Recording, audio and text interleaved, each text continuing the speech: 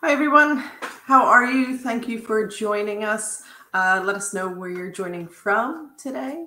And I hope that everybody is ready for the holiday break coming up, ready for some festivities. Might be quieter this year, but still we can enjoy some time off. Get a couple extra bank holidays this year. Always great when Christmas lands on a weekend. I always enjoy that. And hello from Oregon. Oh, hello. Hi. Thanks for joining us. Florida as well. Excellent. Some international guests. And we've got more people joining. So just letting the comments roll in, let everybody join in.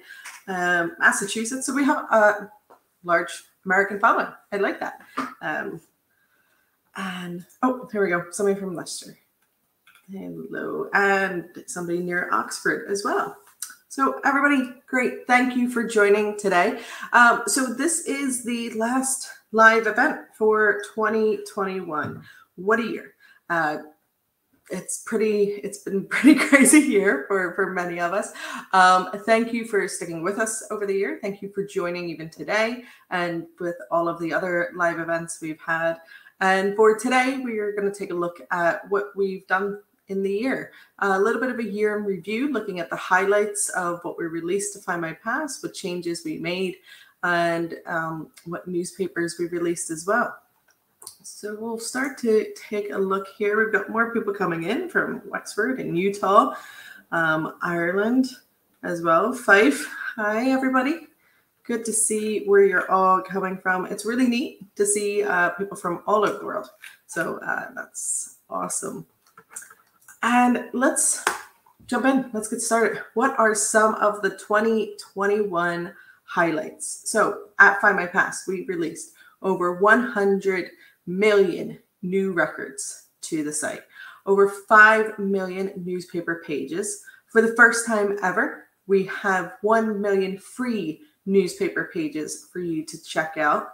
Then we've added exclusive parish registers, military, and crime records that you'll get nowhere else except for Findmypast.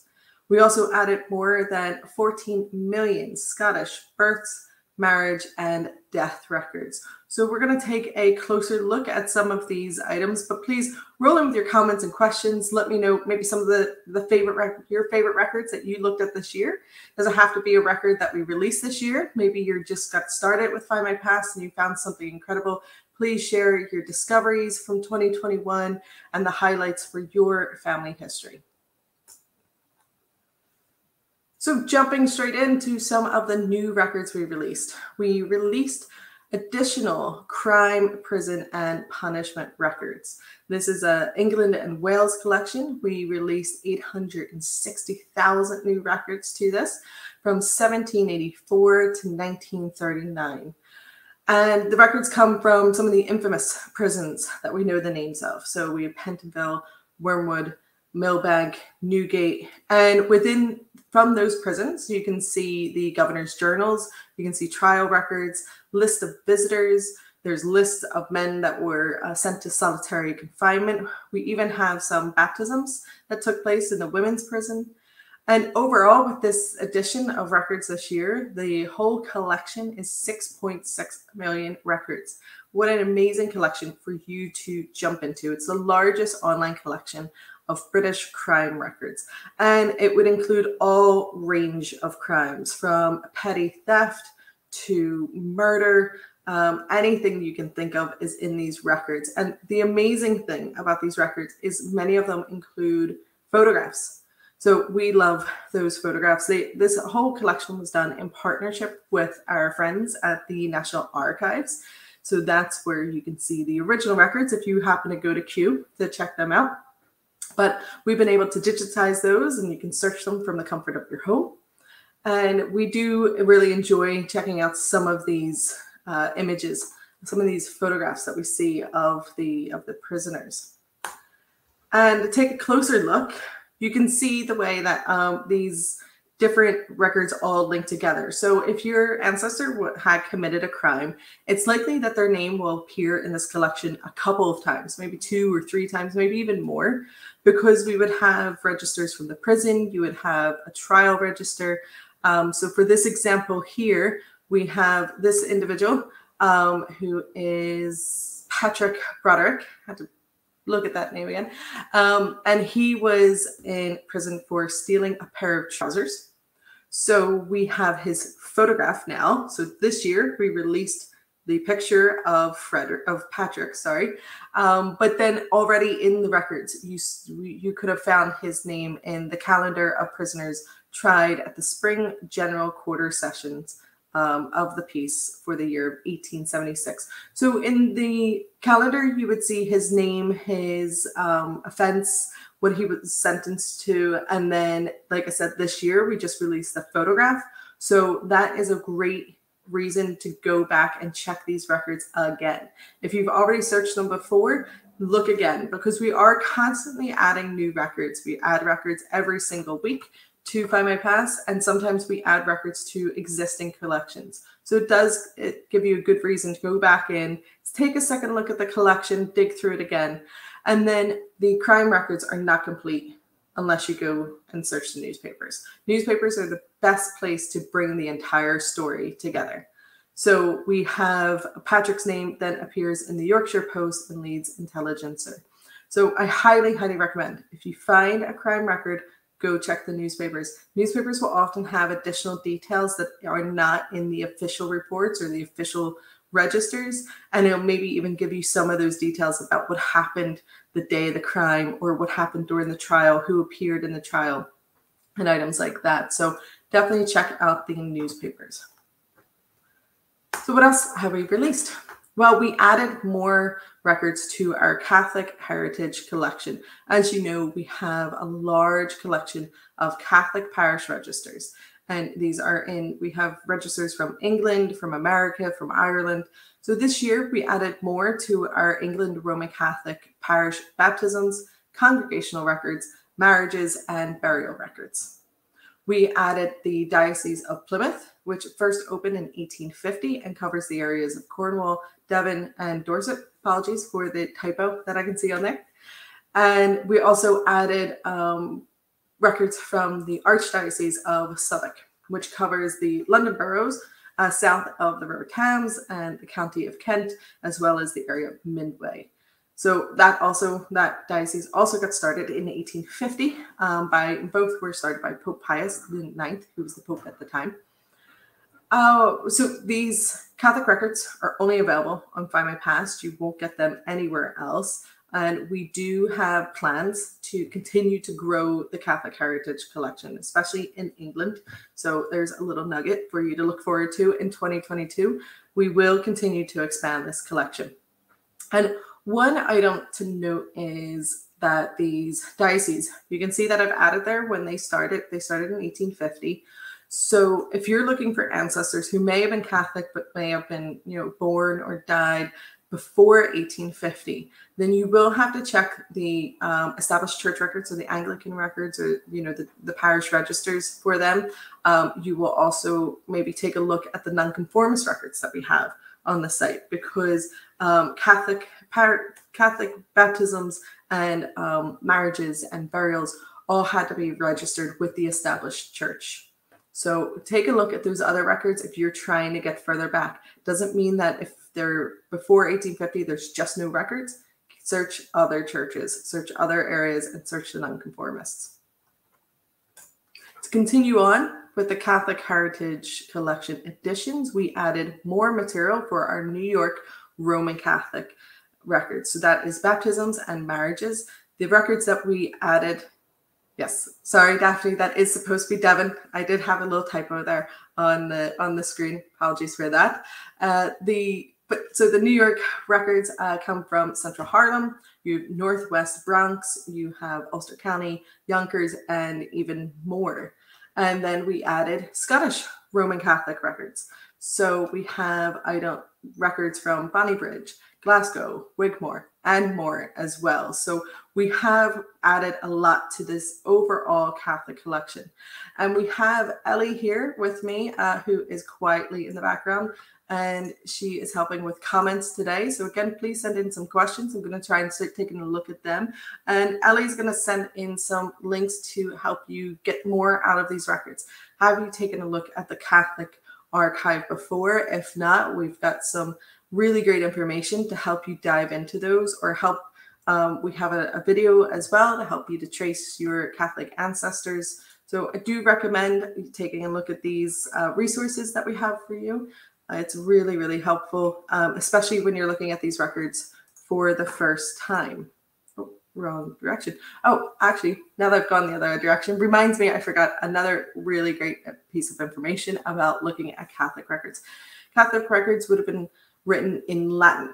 Now, I don't know how many of you still know Latin or still have studied Latin. I know I don't know it. So we did create a handy guide to help you with some of the common Latin translations, because you will see words repeated, of course, parents and date and baptism or marriage. So we have created a handy guide for you to take a look, and that will help you to decipher the records, to understand them a bit more, and learn more Latin as well. So then moving on to the Scottish records. This is probably one of our biggest releases this year. Some of our most exciting material has come from Scotland. And we have the largest collection of Scottish family history records available online. So that's correct. If you're looking at Scottish family history, you definitely should come to Findmypast and check out what we have. Then the collection that we have covers 450 years of Scottish history and covers every parish in the country. So in order to bring these collections online, we have scanned some of the images, transcribed them ourselves, original work, as well as worked with hundreds of passionate volunteers from local family history societies across Scotland. So there's two sets that I want to talk about, two types of records that you should take a look at. The Scotland Modern and Civil Births, Marriages and Deaths. We've released 7 million records into those collections. They've been compiled by several different sources, including records from local government indexes, which would have been held with the councils or the archives, and then volunteer transcriptions from the local family history societies. There's some modern records and some indexes from the civil registers as well. So definitely a record set that you need to look at if you're interested in Scottish family history. And then another giant mammoth record set that we released was the Scottish parish baptisms, marriages, and burials. We have 19.4 million records in that collection now. And those are transcripts from the Church of Scotland, and it's the OPRs as they're known, so the old parish registers. And material comes from across the country, including some later records that have never been seen online before. And we also added some supplementary records from other faiths. So you have the Scottish Episcopal Church, you have the Free Church of Scotland, United Free Church, and more. So it's quite a robust collection then. It's not just the old parish registers, but like I said, we have that supplementary material from other faiths as well. So it's a kind of a one-stop shop when you're looking at the parish records for Scotland. So do take a look at those. And please share if you have found anything in those records as well. There's a lot of comments coming in, so I'm trying to take a look here to see how things are going. We have just a general thank you for these broadcasts. Thank you for joining us for these broadcasts. I really appreciate it. We love our community. We love that you guys keep coming back for more. And also give us plenty of ideas if there's something that you're interested in, or you wanna take a deep dive in, or you want to understand more about. Please send us what you would like to know. We have some questions here. Of course, we have some questions about the lovely 1921 census that's coming up. That's our New Year Christmas present to you guys in January. And we also have just some love for just general Scottish records. Excellent. Glad you guys are loving the Scottish material. So another unique collection that we added is the Francis Frith collection. So Francis Frith was a pioneering Victorian photographer. He traveled to the Middle East and to Palestine, and then eventually he settled in Surrey, where he established his company as the world's first specialist publisher of photographs. And that company continued long after Francis Frith died, and the company continued. So we have images captured from 1824 up to 2010. And here's a couple of examples of the images that you can get. We have a main street from Greenock in 1921, special year there. And then we have in Linton, the Dog and the Duck, a pub in 1955. And the really lovely thing about these kind of photographs, I find, is not so much that you think, you're going to find a name or you're going to find your ancestor in them. It's just getting a sense of the time.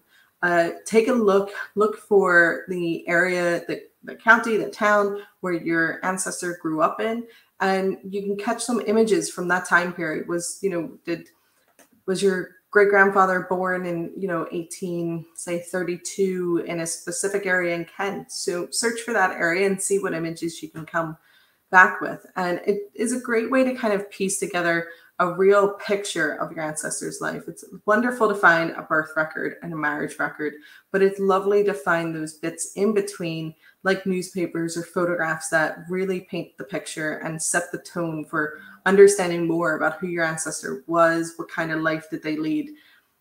So we do have a little bit more detail about this collection in our blog. So if you're interested in the photographs, I would recommend taking a look at that. Ellie can send a little post there. She's posted that link for a blog post that we did about the Francis Frith collection. And please do share if you found any photographs that you really appreciated in there. There's hundreds of thousands of photographs. So it is one of those sets that you'll take a look at, and next thing you know, 30, 40 minutes are gone because you just did a big deep dive and you've used every keyword you're thinking of, or looking at different areas, or you just kind of scroll through them. I mean, who doesn't love just looking at old photographs? And the quality of the photographs are incredible. So do take a look, spend some time. You've got a couple bank holidays coming up. You need a break from the family for a little bit. Jump into the photograph collections. And what else? So we have expanded our British military collection. So we have a couple of unique record sets from the Royal Engineers. These span from, well, the one collection is from 1900 to 1949, and then the second one are these casualty cards from 1939 to 1947. And the best part about this collection is if your ancestor or your grandfather or father served with the Royal Engineers during the Second World War, then these are amazing records for you, because as you know, Second World War service records are still with the Ministry of Defense. They're not available online to search. So sometimes they're not easy to access without all of the relevant information. But if you do know that somebody served with the Royal Engineers, take a look at these cards. The casualty cards will give you the information such as date of birth, date of enlistment, and the nature of the casualty. And then as new information was received about the individual, you can, the casualty card was updated. So you can see in that example there that there's loads of different handwriting and ink because the cards were consistently updated. These are tracer cards, which plotted the soldiers' movement within and between regiments. So they're a really incredible, important piece of British military history. And like I said, they covered that coveted Second World War period, which sometimes can be difficult to find information for. And we then further expanded our British military collection. So there's three collections that I'm mentioning here. So we have the Indian Army Records of Service from 1900 to 1947. It's an index of nearly 13,000 officers who served in the Indian Army between 1900 and 1947. After that, we have the British Army Embarkation List from 1871 to 1899. And these were British Army soldiers who were sent overseas, drafted for service in India between 1841 and 1889. And then we have a long list of medals that we added to our larger Britain Campaign Gallantry and Service medals and awards. So again, this is one of those instances where we've added more material into an existing record set. You may have looked at those campaign medals before. Take a look at them again because we have added more material. And those Indian Army embarkation lists, these are indexes. So they're transcription only. We don't have the images for them, but we transcribe the original records from our friends at the British Library. So you might be surprised to know that there are military records held within the British Library. So it's one of these collections that not a lot of people know about. It will add information, give you more information about some officers who served in the Indian Army up until partition, may have papers lodged, and they may have papers lodged with the Indian office in London. So most of these records relate to British personnel, although there are a few files related to natives to India. And then if you find the information that you need, you can order original copies of the records from the British Library online, or alternatively, you could go and visit the British Library, which I highly recommend. They have a location in Boston Spa in Yorkshire, and as well as in St. Pancras in London. Both excellent locations, really friendly staff, and they're always happy to help you track down what you're looking for. And then we've added more Irish records. So plenty of people are interested in Irish family history. We have one of the largest collections of Irish records online of any site at Findmypast. And we have added here some Board of Guardian minute books for both for Waterford. And that covers 3 different unions. So within Waterford, you would have different poor law unions. So the records that we have here are from Dungarvan, Kilmacthomas, and Lismore. So they cover the period of 1845 up to 1922. So the Board of Guardian minute books are not the same as like a workhouse register.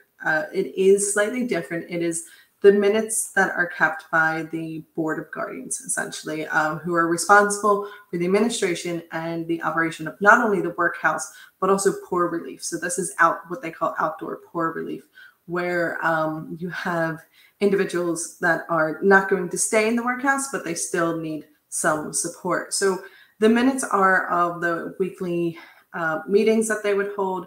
So within that, excuse me, so within those minute books, within those weekly meetings, you could find out more about individuals that are staying at the workhouse, such as if an individual, is maybe a bit unruly at times, or maybe if an individual is going to go on and to do maybe some training or go on into employment, maybe the person would be mentioned because they're sick. So you do see sometimes that individual names are mentioned. You also get a sense of just what it's like to live in the workhouse. So they would have running totals of, how many people have come in, how many people were discharged, how many people died, how many births there were in the workhouse as well. I'm always fascinated by some of the supply lists. I don't know why. I just find it really interesting just to see the supplies that are coming in to the workhouse as well. You have so you would have food or linens and material like that. And then it would also have costs alongside it. So those are quite neat to look at. Then we've added 20 more volumes to the Ireland Petty Sessions Court Register. So those were particularly from Ballyshannon and Commingham. And the Petty Session records, again, like those England and Wales crime records, take a look at them. There's a massive amount of detail in it. There's over 22 million records in that collection. So we've just added a bit more, but you do take a look at them. And again, just like the England and Wales records, there's a wide range of crimes being committed there. So you do have, again, from petty theft, from, theft of a horse or being drunk in charge of a horse, again, to your much more serious crimes of maybe murder that you find in the records. And then finally, we have 2 collections. We have the Chancery Bill Books and the Exchequer Bill Books. So these are court records, and they generally have to do with disputes over land, tithes, monastic lands, maybe some debts or some wills. So it would generally be people that would have some kind of assets. They would own some kind of property, or it could be a merchant, or anybody like that would be named in these, but they do go quite far back. They go back to 1627. So they are a significant collection to take a look at if you're looking at Irish history. And we also, if you are interested in Irish history, we do have a video to help with that by one of our colleagues, Brian, who believes that Irish family history is easy. So he has some great video and tips for you to jump into and take a look, and to help guide you with your Irish family history questions. So just taking a look here, some of the comments coming in. Some love for that Francis Frith collection. Excellent. Yes, I mentioned you can look at it for 30 or 40 minutes. Sally can look at it for 2 hours. Excellent. Yeah, it is one of those collections that you don't even realize the time has gone by, and you're still scrolling through these lovely, high quality historic photos. So those are some of the big releases that we had this year. But I wanted to mention some of the smaller ones. Well, not smaller, but some of the non kind of traditional type of records sometimes that we release. So this year we released the London Fire Brigade reports from 1915 to 1918. And these are really unique. They're a fascinating and kind of thought-provoking collection of reports created by the London Fire Brigade, and they've been expertly transcribed. And they cover the air raids that happened in London between 1915 and 1918. So you can see some really interesting details about the effects of the raids. So you have, for example, here in 1915, there was a Jewish synagogue which was had been affected, and you can see exactly what the damage is. So a back building of 2 floors. The contents were damaged by fire, heat, smoke, and water as well, and there was breakages. So it's really interesting to see how sometimes in cases you have just very little damage, and in other cases you have significant damage where a building or a location could be completely destroyed. So you can check out these records by like a location if you want to look at an address, a specific street. Maybe look at the area around you, the street you grew up in, or your grandparents grew up in, and take a look at to understand, was there any damage done during the First World War to that area.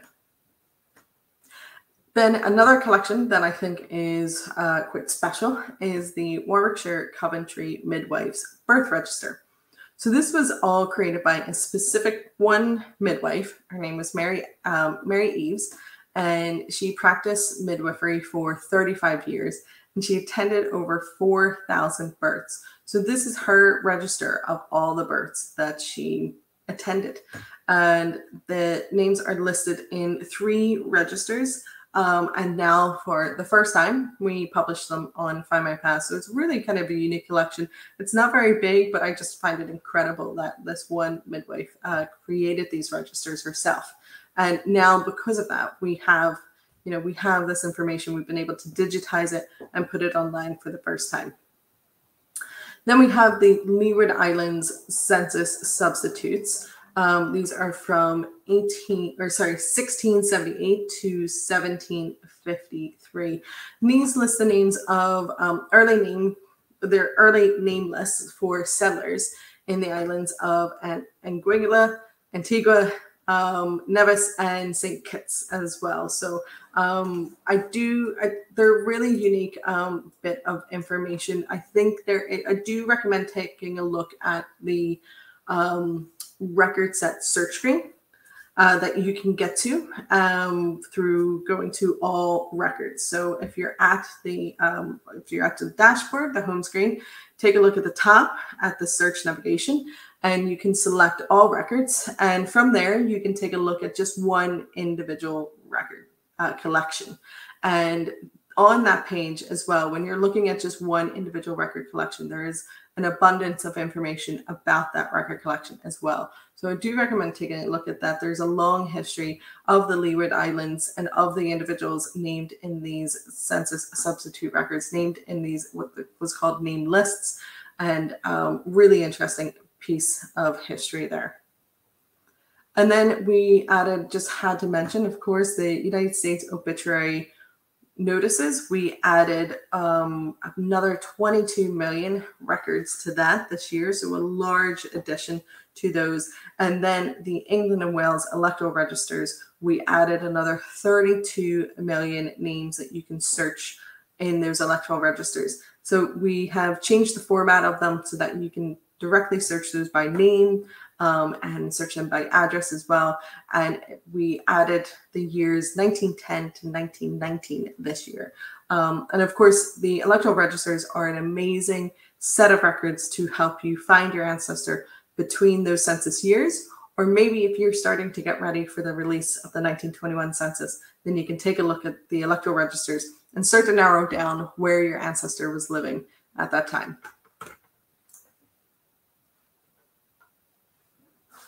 Oh, need a little coffee break there. Lots of chatting. So we're going to take a look here at newspapers. So in this year, we have published more than 5 million newspaper pages from across 300 new titles, as well as adding additional pages to existing to titles that we already had on the site. And for the first time ever, you can access newspapers for free. We have launched 1 million free newspaper pages. Just an example of a few titles that we released. Again, we added 300 new titles, but then added to so many more. So we have the Railway News. It was first published in 1862. It described itself as the best known and oldest railway journal in existence, which I think is a very bold thing to claim when it's your first edition. But you know, it was the Railway News. It's really unique topic if you're interested in anything about railway work. So if you do have an ancestor who was involved in the railways, this is something for you to take a look at. I really recommend taking a look at the newspapers, but also looking at the newspaper titles that we have. Really kind of go through that title list to understand what there is. Because if you're, if in your family history somebody had a specific job or lived in a specific area, we probably have a newspaper related to that. So take a closer look. I love reading those kind of newspapers, so say like the Railway News, and you just get a sense of what it's like to work in that industry. Then we added Athletic Chat. So this is just another title to our long list of sports titles that we have. This one was published in 1900, originally as Athletic Chat, but then it did change its name a few times, went to Football Chat, and then Athletic and Sporting Chat. And it featured all types of sports. So you had racing, cricket, swimming, golf, but the main focus of the newspaper did become football, and that was mainly due to the growing popularity of it. It does have some really lovely neat illustrations, as you can see there from that cover image.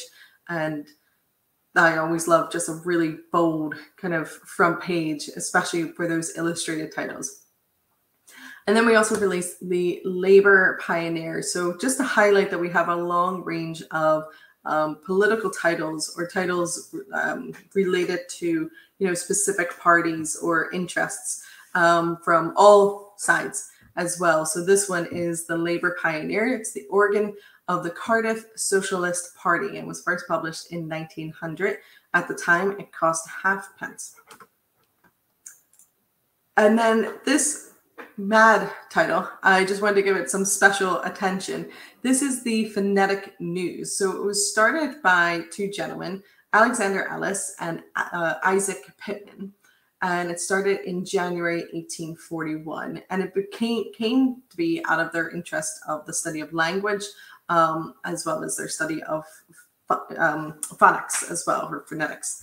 And what they believed was actually they wanted to kind of kickstart spelling reform, something I've never heard of before. Yes, there's a push for spelling reform. And they believe by using more phonetic spelling, it would actually increase literacy rates and actually help education. So also Alice has a claim to fame to be the prototype for George Bernard Shaw's character, the Professor Henry Higgins from Pygmalion, or as many of us know it as the musical My Fair Lady. So he believes that he was the inspiration for that character. But unfortunately, the phonetic news didn't quite catch on. It did only last a short while. It was already finished by 1849. But you can see there, like I said, in the very first edition, they have a long list of the reasons why they believe that individuals should use phonetic spelling and why they believe in spelling reform. And then we have an article there of a Manchester meeting, and the entire article, like the whole newspaper, was spelt like this. It is supposed to be easier. Be honest, I actually struggled with it a little bit, found it a little bit difficult to read at times, but definitely a really interesting concept. And if you are interested in language and phonetics, this is the newspaper for you to check out. But unfortunately, it did only have a very short run. And then finally, again, just to mention, we have free newspapers on Findmypast. And this was following our extension of our successful partnership with the British Library. We have such an amazing partnership with them. And that is how we are able to digitize millions of British newspapers every year due to that partnership and our access to the National Newspaper Archive. So part of that extension is that we are committed to releasing free newspapers onto the site. So back in, I think it was August, we released our first 1 million free newspapers, and we will be releasing more in 2022. The free pages consist of 150 titles, and they span from 1720 to 1881. We have, in order to search it, it's really easy. You just go to the newspapers page, and there's a selection on the left-hand side to just say you want the free newspapers, so you could search those on their own as well. And just checking the comments here. Oh, great. So our Jen Baldwin has said that the railway news is helping her to understand her ancestor who worked for the rail in the US better. So great example, Jen, of how even though these are British newspapers, they have such a wide history and a wide amount of interest. So even if you are in the States, do read the British newspapers. It's remarkable the amount of American history you can find in the British newspapers. And beginning to wrap up here, I wanted to point out some of the changes we've made to the sites. You can see here we have added the census address search. So for the first time with our special bespoke address search, you can search for a specific address from the census from 1841 to 1911. And it's an amazing tool for you to use if you're digging into that house history of yours. It's a really interesting hobby that a lot of people are picking up. I know I've just moved into a new house, which is why I'm a little bit bare in the back at the moment, but we are still unboxing everything. And I have to say, I have an envelope sitting here with all of the old deeds, and I haven't looked at it yet because I just can't get distracted because we do have that small project being launched next year. But I cannot wait to dive into my house history. So this is one incredible way to do it. You can search multiple census records all at the same time and take a look at your address. And then also, when you look at these census records, we've added a little bit more detail. And like I said, with those newspapers and with those photographs, this is another way to really add context to the records you're looking at, get a sense of the history that your ancestor was a part of. So we have below the transcript. So when you look at a record and you see the transcript, then just below it, you can then take a look at the, move that way. So then you can take a look at a historical map, so you can see the exact area that the house was in, or where your ancestor was living. And I think that's really great. I know for me, I'm not from England, but sometimes I'm looking up, English ancestors, and it helps me to kind of get a sense of the area to understand what it looks like. And then there's also layers of maps too. So there's like maps from different time periods. So it helps you kind of layer on top to see what it looks like today as compared to, say the 19th century. We've also added the description from the Gazetteer of England and Wales. So these give you a physical description of the area that your ancestor lived in. And then finally, there will be a newspaper headline. So it's a great way for you to then jump straight into newspapers once you found that census record to get to know more. And I would be doing our colleagues an injustice if I didn't at least mention another item that we completed this year, and we're still working towards the final finish line, but we did complete the digitization of the 1921 census. So we have assessed and conserved 130 tons of census documents. We've captured over 18 million images, transcribed the names of almost 38 million people.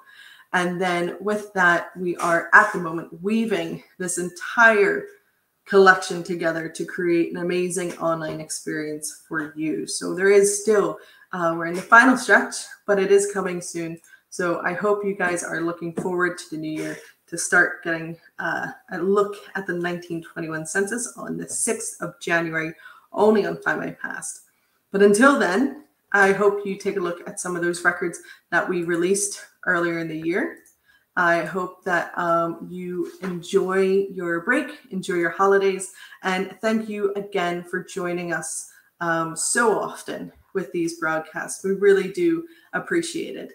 And that's going to be us. That is us signing off from Findmypast for the year, signing off for 2021, the final broadcast. I think we've come a long way.